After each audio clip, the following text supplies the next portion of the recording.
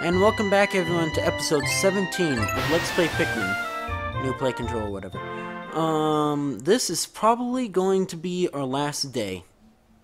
We might actually have to take another day to pick up the last treasure, but that depends how well I do. So, Blue Onion, we don't need you. You can take the day off. You guys have been working so hard, especially with the distant spring. We don't need you. And that's because this boss is like a one-hit kill or whatever. From what I understand, it's supposed to be that yellow Pikmin are all around the weakest, but they can jump the highest and they can throw bomb rocks. They can, in theory, output the most damage. Red Pikmin do 1.5 damage, but they have like 0.75 endurance or something. I'm pulling this out of my ass, but because I don't actually remember exactly, or if I even ever knew.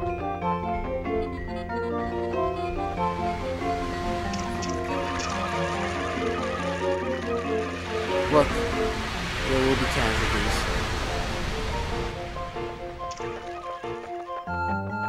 There are only 5 casualties.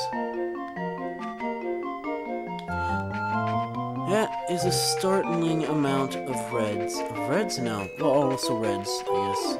But, more specifically, leaves. But I think I saw... Yep. Some nectar.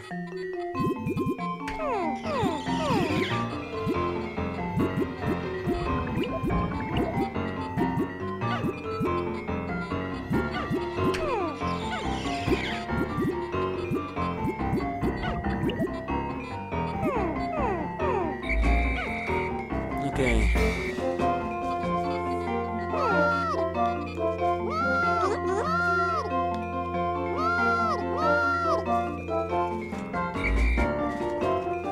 $2.95.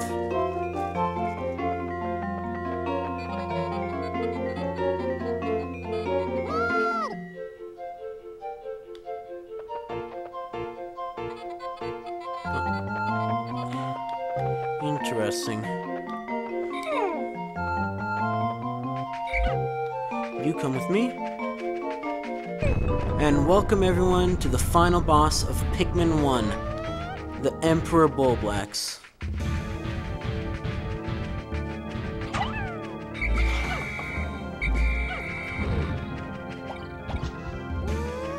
So what?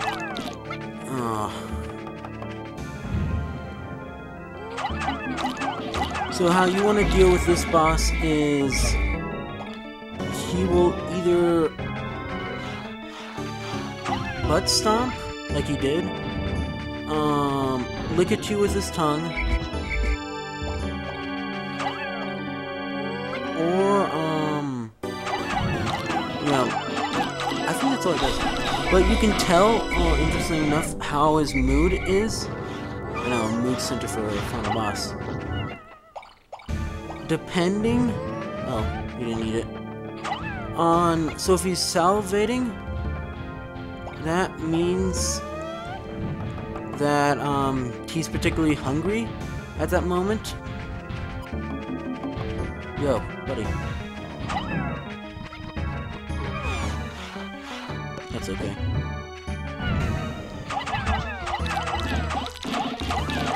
So you just basically want to do this strategy where you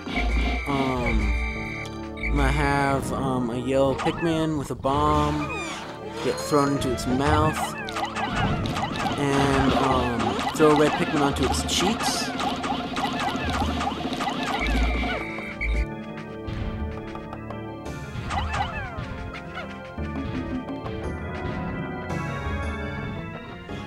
Oh, it didn't work.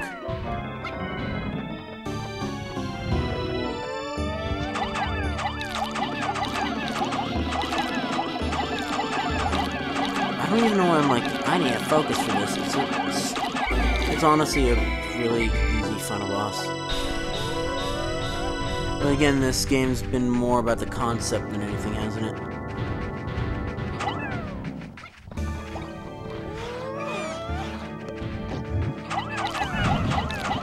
Okay, good. I was worried for a second that the explosion might protrude out of its mouth and kill the red Pikmin.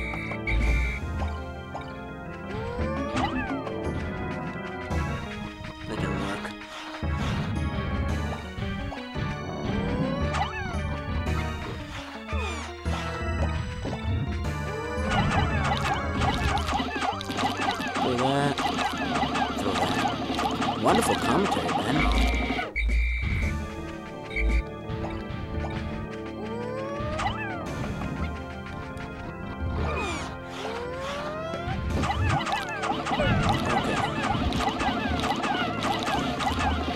So as I was saying a while ago, he does have like some sort of mood sensor? Not mood sensor. What the? Okay. I don't think I've ever actually seen him do a jump like that.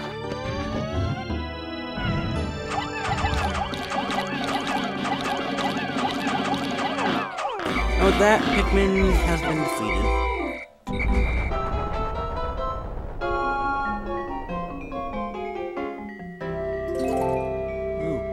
5. At long last, I found the final part, my secret safe, and it's as full as ever. How glad I am that I persisted in my search without losing hope. Now I can leave this planet without any regrets. Maybe I'll even stop by and pick up some souvenirs for my wife and kids back on planet Hockatate.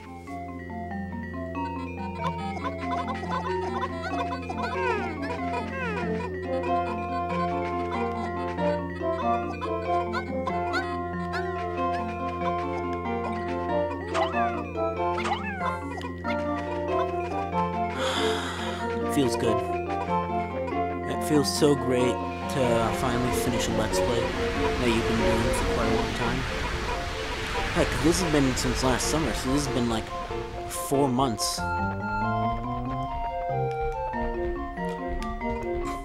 So I guess I should actually start doing the final words, even though this isn't the final episode of Pikmin. It's the final episode of Pikmin the Let's Play. Next we have Pikmin 2, Electric Boogaloo, the challenge mode, I guess. Which is like 3 or 4. It's gonna be like 3 or 4 more episodes of Pikmin, and then we're pretty much done with it. Unless we want to do like an RNG of it. Because random multiplayer game isn't necessarily PvP sort of stuff. It could be co-op. It could be like, well, co-op with me and Michael or someone else doing the challenge mode 2-player mode, because I'm pretty sure there's a 2-player mode of it. There's actually probably not, because I don't think there'd be a second captain, would there be?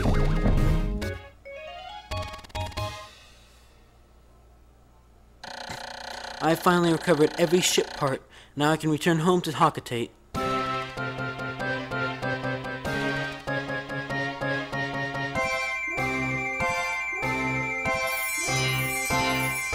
And with that, we see a rocket ship in its full glory. Da-da-da, indeed, Almar.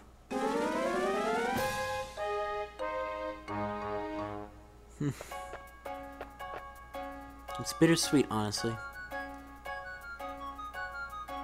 Thank you.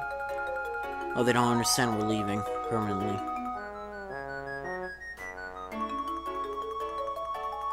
Or maybe they're actually waving at us.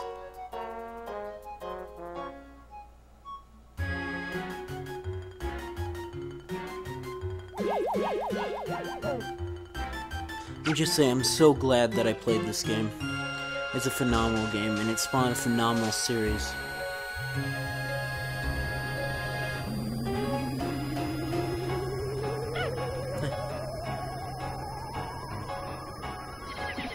And now they're attacking the Bulbor by themselves.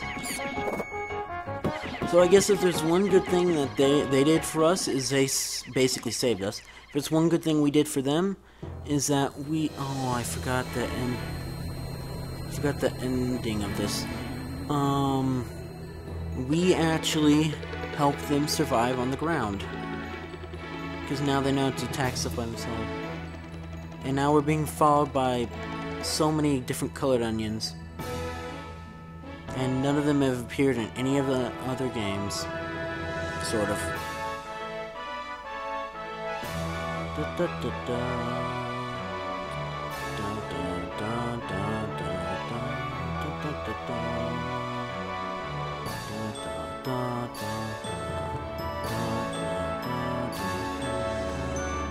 Please let me synced.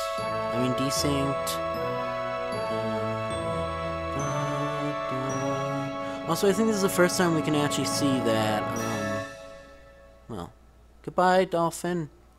You have literally like 2 seconds in the next game. With this, for 30 parts, it took us 18 days. And this is exactly the same amount of time. Surviving Pikmin 409 versus my 557 on the one I've beaten. And we've lost this Pikmin somehow. Even though we lost so many. It's because Surviving Pikmin's so high for my last game. Because I didn't lose 150 Pikmin to the Smoky Prog. But that means I did worse overall, usually. Total Pikmin ever sprouted, 29, 69. They expect you to replay this game a lot, if they expect you to get to 10 million. And here we have a list of every part. We have the main engine, positron generator, internal fuel dynamo, extraordinary bolt, whimsical radar, Geiger counter, radiation canopy, Sagittarius, shock absorber, automatic gear, number 1 ionium jet, non-dioxon shell, I think it was called, omega stabilizer, gravity jumper, analog computer, guard satellite, Libra, repair type bolt, gluon driver, zirconium rotor, interstellar radio, pilot seat, number 2 ionium jet, bowsprit, and the Kronos reactor. And as for stuff that's not necessary, we have the Nova Blaster space float, massage machine, UV lamp, and the secret safe.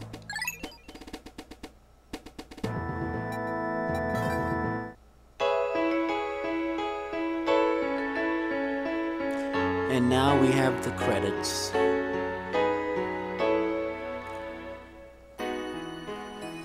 It's on the Earth, no matter.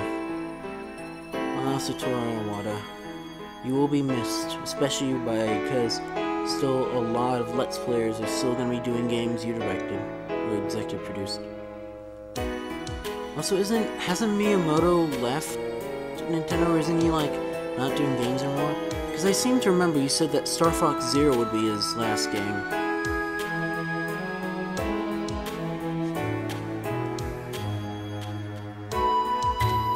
I said that wrong.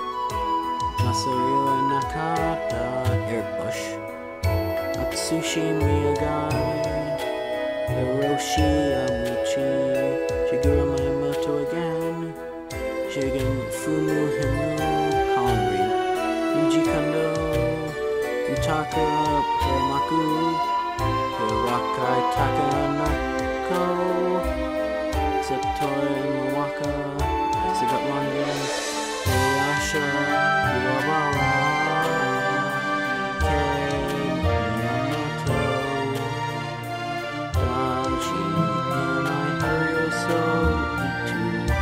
I replaced the O and the U as last name and first name. Mutai Okamoto. Bill Tryman was this one. Keizo Kato, Shingo Okamoto, Yoshinaru Tamato. Memory will live on forever, as long as ROMs of this game exist.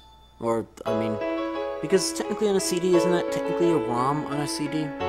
Like you buy a game, you're technically buying the ROM for the game, but it's not on your computer. Super Mario Club, how you'll be missed. I'll be honest, I don't really like the new Nintendo stuff they did. Nintendo stuff. The basically new Super Mario Club.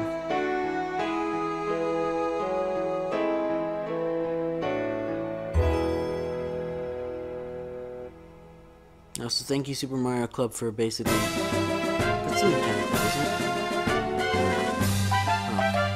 Oh. Armored Cannon Beetle. This migrant lithopod has developed a strong carapace than its relatives.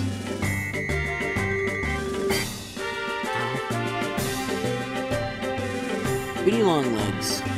Waxy secretions from this creature's distinctive armored shell form. Birdbug. This creature's thick hide protects its from most attackers. It's... I don't know you guys. Burrowing Snagret. The bluish hue of its feathers distinguishes it from the burrowing sparrow. Something we've never seen. Candy Pop Bud. Could this be the next step in Pikmin evolution? Like the Pikmin themselves, it has many mysteries. and I think these are all more enemies. Dwarf bull bear. Bull bear at its early stage of development in its life cycle, this specimen appears to be nearly fully developed.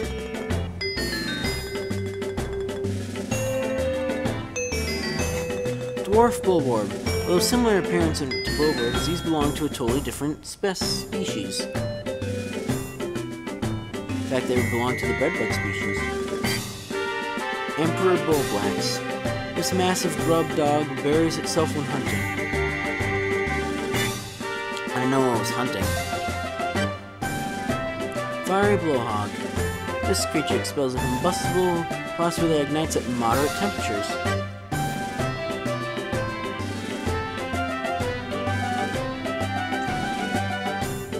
Swooping snitchbug. This rare species uses antennae as wings. You are an enemy that appears in the impact site. Gulix. A watery gelatinous membrane protects this creature's nervous system. Actually, we might fight them in challenge mode, hopefully. But if you appear on it's either an odd or an even day, this or that or another enemy will spawn in the impact site. This creature collects nectar for the larvae waiting in its nest. I think we only experienced it once in the impact site. Iridescent flint beetle. This forager stores undigested pellets in its stomach for winter. You are also appear at the impact site on either odd or even days. This creature seems fond of flowers, but only for the decorative properties. Most people are like that. Aww. Pearly clam clamp. Though beautiful, the smallest pearls are thin and fragile. And the OG pellet posy. This sparsely growing plant is able to crystallize nectar into round pellets.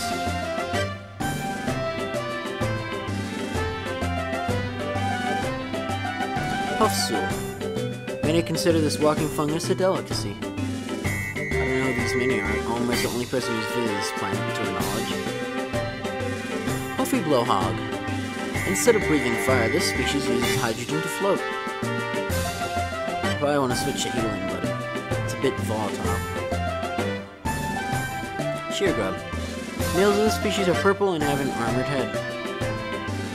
And are also the only ones that could eat. Shearwig. The males of the species are able to fly, but the females remain underground.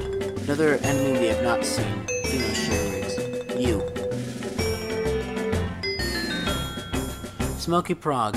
Thought to be a malformed larval Ramuta. I guess because we broke it open. The egg. Huh. Oh. Spotted bull bear. This rare subspecies of bull bear has a certain indefatigability. Basically, I said that wrong, but it means that it doesn't get tired. Spotted bull bear. This nocturnal hunter feeds mostly on small animals returning to the nest at night.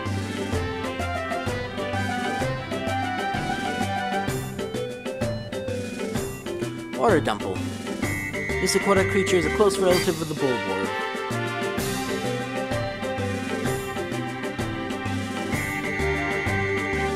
Wogpole.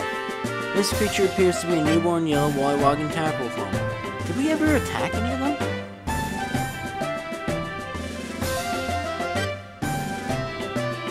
Wallywog. This creature's coloration results from remaining sheltered in its cavernous dwelling, which is a forest animal.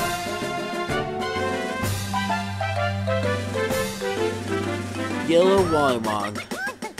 After evolution led to the development of its specialized jumping ability, this amphibian actually lost much of its ability to swim. And now that I think about it, they're not called Wallywogs in like the British version, because apparently wog is like an defamation? No, an insult? Defamation.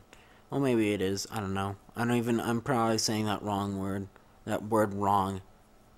The happy end. I think that's actually specific to this version.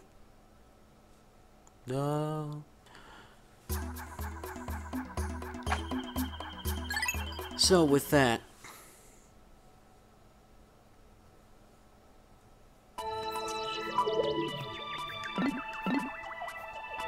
we have now Oh wow, look at that difference. So many red Pikmin compared to mine. Well, we have completed the game. So once I eventually get to the special stuff, which is where Warframe is sitting, we will be doing challenge mode.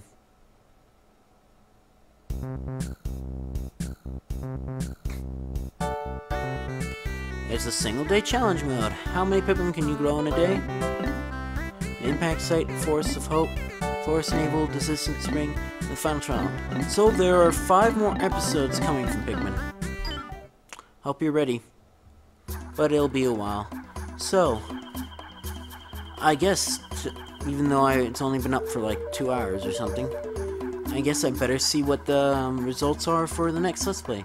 So, next episode will be whatever that next Let's Play is. By the way, it's probably going to be Dead Space.